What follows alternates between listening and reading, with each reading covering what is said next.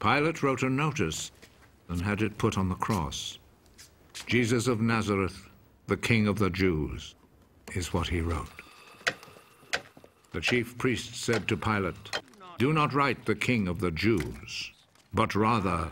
This man said, "I am the King of the Jews." What I have written stays written.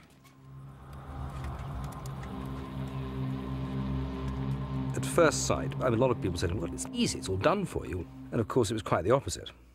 And you have everything to do when you have to follow something word for word. Do not be surprised because I tell you that you must all be born again. You have to, in a sense, reinvent it. The wind blows wherever it wishes.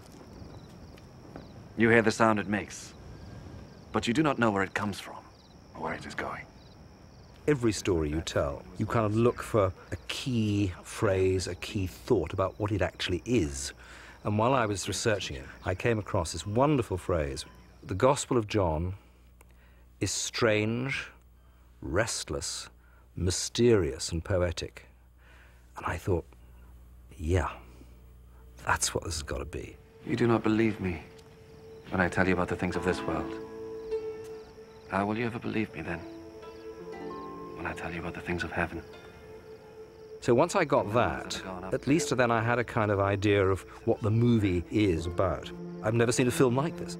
I mean, it has turned out to be something quite unique. As Moses lifted up the bronze snake on a pole in the desert, in the same way the Son of Man must be lifted up, so that everyone who believes in him may have eternal life.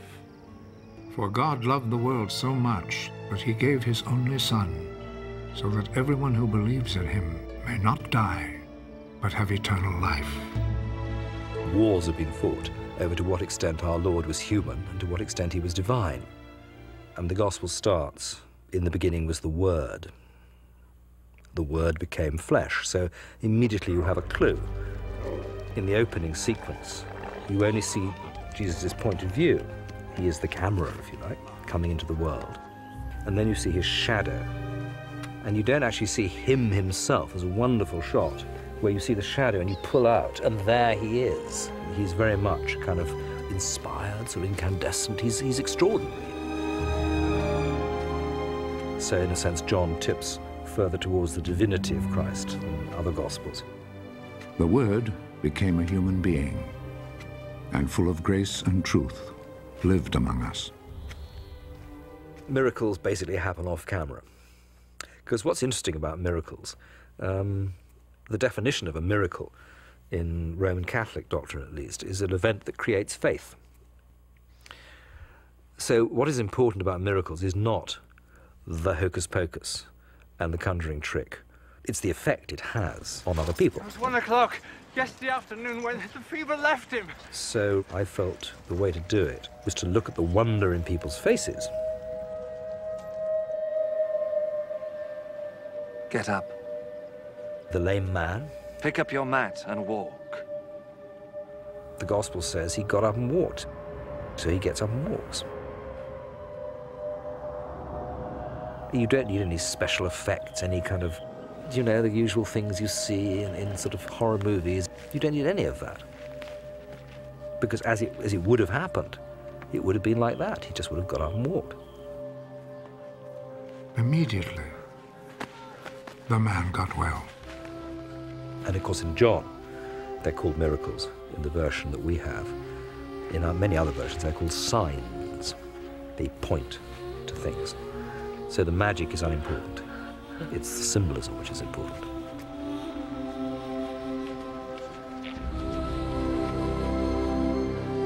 From a technical writing point of view, there was every kind of problem. I mean, let's talk about the big problem, which is what they call the farewell discourses.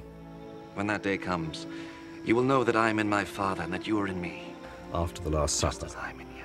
our Lord doesn't stop talking for about 5 chapters. And they're called the farewell discourses because he's basically saying goodbye. I too will love them and reveal myself to them. You really can't have a man talking for 20 minutes. What do we do? Well, there's a wonderful moment where Jesus says, "Let us leave this place." I thought, oh, thank you. heaven for that. We can get them out of the upper room, out of Jerusalem, and move them around. So immediately you have a valid filmic tool to use. They're on the move. You can get angles. It's night. You can have torchlight stabbing the darkness. You can do all kinds of stuff to keep it visually alive while Jesus talks. But of course it wasn't enough. And then at 3 o'clock one morning in utter despair, the phrase summing up came to me. And I suddenly realized that you could justifiably flash back to earlier events in the story, which would work for the summing up aspect of it, but it would also serve to bring out the meaning of what he was saying in an absolutely valid way without making any theological point myself. So that whole passage, from being a sort of appalling problem, I think has become rather wonderful. And I want them to be with me where I am, so that they may see my glory, the glory you gave me. For you loved me before the world was made. Righteous Father. Again and again the Bible says, the Pharisees said, the disciples said.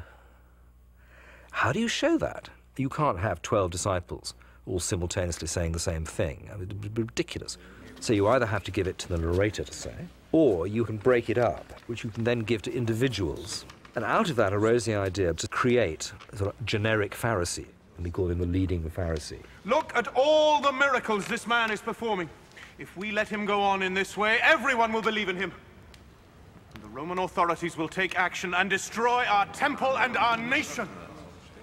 It's been called an anti-Semitic document, but it isn't, and it cannot be, because Jesus himself was a Jew, and all his disciples were Jewish. I mean, the idea that Judaism at the time, or even today, was a kind of homogenous whole where everybody agreed on everything, is absurd. They didn't.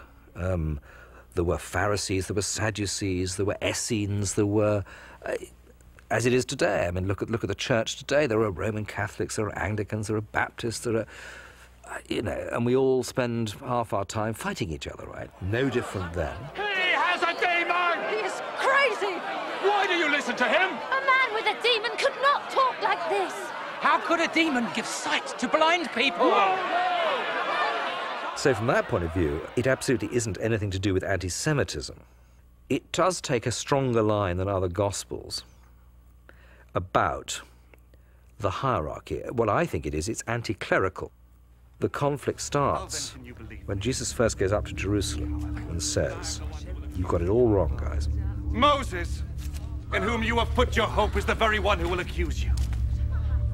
If you had really believed Moses, you would have believed me, because he wrote about me. But since you do not believe what he wrote, how can you believe what I say? Immediately, he is up against the establishment. That's what the conflict is. It's got nothing to do with racism. It's really got nothing to do with a conflict of two religions, because there was no Christianity at that point. There was only Judaism. And you will die in your sins if you do not believe that I am who I am. Who are you? There's an enormous amount of stage direction, because I knew that, in a sense, it would be like a silent movie, that although half these disciples weren't named, and very few of them have any lines to say, unless they, as actors, kind of knew what was going on, nobody could have played the scenes. And as it's turned out, they are marvelous. I mean, these are very talented actors. And at once, blood and water poured out. The one who saw this happen has spoken of it, so that you may also believe. John, the beloved disciple, who's sort of the narrator of the gospel, he's the one who's told the story and he knows it's true. He was an eyewitness. And Thomas, of course, doubting Thomas. It's terribly important that there should be one like that, because that's us. It's the world that can't see. I mean, how much proof do you need? Then reach out your hand and put it in my side. Stop your doubting and believe. My Lord and my God. Peter, of course, is a kind of stumblebum. Do not wash only my feet, then. Wash my hands. And head, too.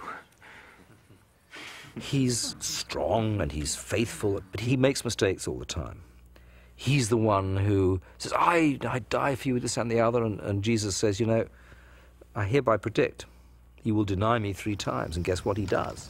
Didn't I see you with him in the garden? No.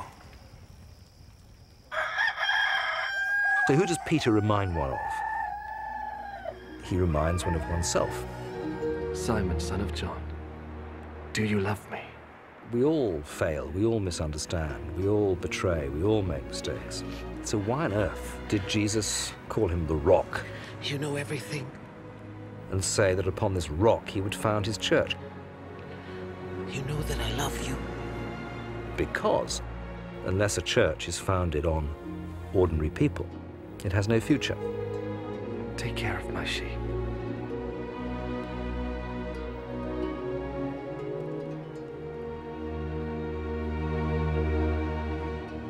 And I love the gospel.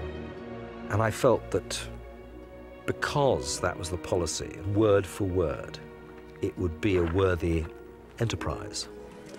It wasn't going to be something which was in any way taking a point of view. It was what it was, the visual Bible. So yes, I mean, that's what excited me about it. He is the disciple who spoke of these things, the one who also wrote them down. And we know that what he said is true. Now there are many other things that Jesus did. If they were all written down one by one, I suppose that the whole world could not hold the books that would be written.